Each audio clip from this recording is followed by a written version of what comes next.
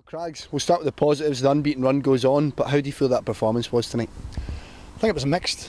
You know, it was probably up until about, I'd said it was probably about the 44th minute of the game where we actually felt as if we had made 6 or 7 passes. Our striker got the hold of the ball and got us up the pitch a little bit. You know, I felt as if the front two tonight, you know, whether they couldn't hold it up or whether they, you know, they were under pressure from their defenders, but we didn't win enough flick-ons, we didn't hold the ball up well enough.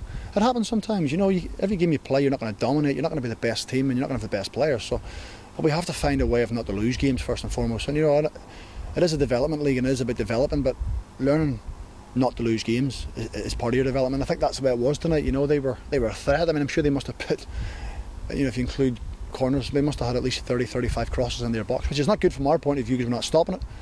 But you know, we defended them well. You know, we had to go and defend crosses. David Witherspoon's ability to put the ball into the box is terrific. His corner kicks were terrific. So from that point of view, defensively tonight we stood up to it. It's a big pitch. You know, it was quite slick. So I'm satisfied with the draw, but I think we're better than that. You know, I think the way we pass the ball, we have to be braver in possession. We have to be better in the ball. So just a mixture of things didn't go our way, but. You know, the fact we came to St Johnstone, you know, I think Big Mick said it in there, Steve McManus is with me tonight, and he said that at any level when you come to play St Johnstone, you know you're going to be in a competitive game and you have to fight and scrap for everything because they're a good side but they work you physically. So we were worked physically tonight, so to go back down the road with a point is pleasing. It was a bit of a different shape in a sense tonight that you had like the 2 target men in Jacob Blythe and Dylan Mackin. How do you feel they worked together and how that helped the team in a sense as well? Well, that was the key. I'm not too sure they worked together as well as I would like them to have done. You know, I'm not going to be too critical of them because Jacob's coming back from fitness and it's a little bit of a different role for Dylan. The only way, you know, if you're going to play with a front 2 or 1 up and 1 off, they have to make it work. It was difficult, you know. I think their 2 centre halves, Kerr and Gordon, were really competitive and they really pushed them about, you know. They picked up good ball in midfield, so it was difficult. You know, the ball up to them probably wasn't great at times. You know, sometimes when you're under a little bit of pressure, its clearances up the pitch are maybe not as accurate as what you'd like. But when the ball does come, you know, they have to fight and scrap a little bit more. You have to understand that you're not just going to, defenders aren't just going to let you jump and head the ball and take it in. So you've got to fight a little bit more for that. So, yeah, a little bit of a shape kind of threw us a little bit. You know, I felt, you know, when we went back to our 4-3-3, it suited us a little bit more. You know, you could see the players were a little bit more comfortable in it.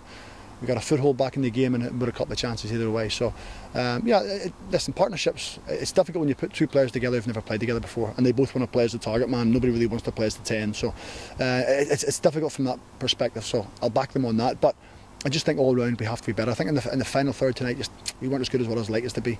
Midfield, we looked a little bit off it. There was too many gaps to play through. But as I say, defensively, I thought David Ferguson tonight, you know, along with Peter in goals, you know, I thought we were very good. What does it say about the Development League? St Johnstone haven't had the best of starts, whereas you've had a very good start at Motherwell here. It's that competitive nature that you're going to get in every game at under 20s level. Yeah, listen, you know, Alec had said that, you know, they had 5 overagers playing tonight. You know, so sometimes that makes a little bit of difference for them.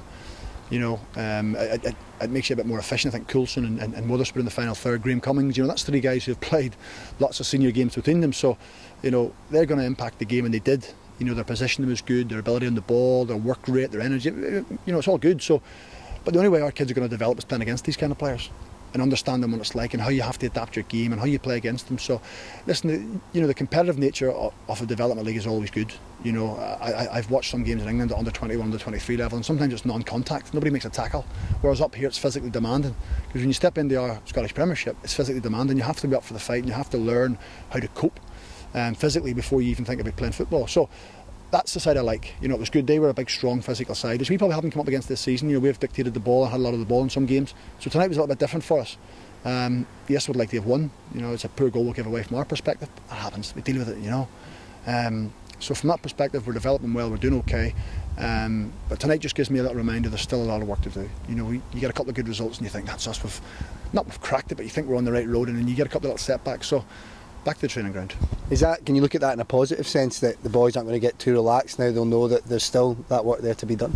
Yeah, it is. You know, listen, I don't let them away with anything. You know, it's a little bit harsh sometimes for me, but I don't like letting them away with anything because I think we have to demand high standards and we have to demand that they push themselves as much as they possibly can.